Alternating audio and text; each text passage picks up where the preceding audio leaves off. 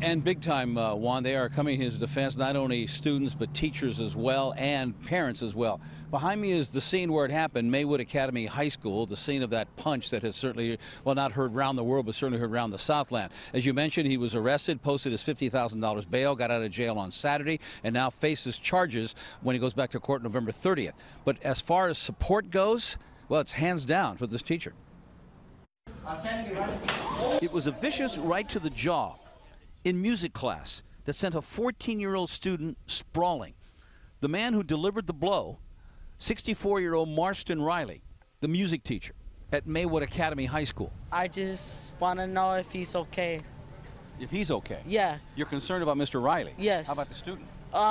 The student, I don't really care about him. And nearly all the students we talked to sided with Mr. Riley. All the racial slurs of that kid, that kid was just being very disrespectful. He's really calm and he really respects his students and he cares about his students a lot. This is Marston Riley and I'm letting you know that this GoFundMe page is legit. On his GoFundMe page, Riley thanks all those who have contributed to his GoFundMe page. The contributions are getting close to the goal of $50,000.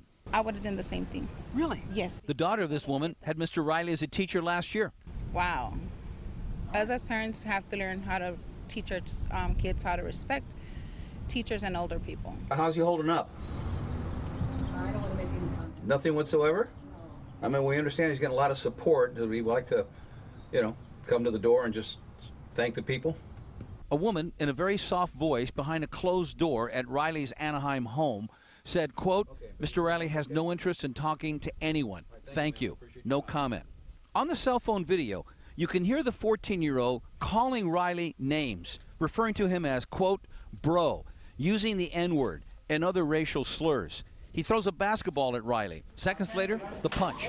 This student said she was in the class that day. Do you blame Mr. Riley? No. Not at all? No, not at all. And this statement from the Maywood Academy faculty, quote, many Americans saw for the first time the deterioration of respect for teachers. It goes on. We have created an environment where disrespect, bullying, and intolerance can thrive. We were told Riley has taught at the school for 7 years. And from what we learned, he's respected by both teachers and students.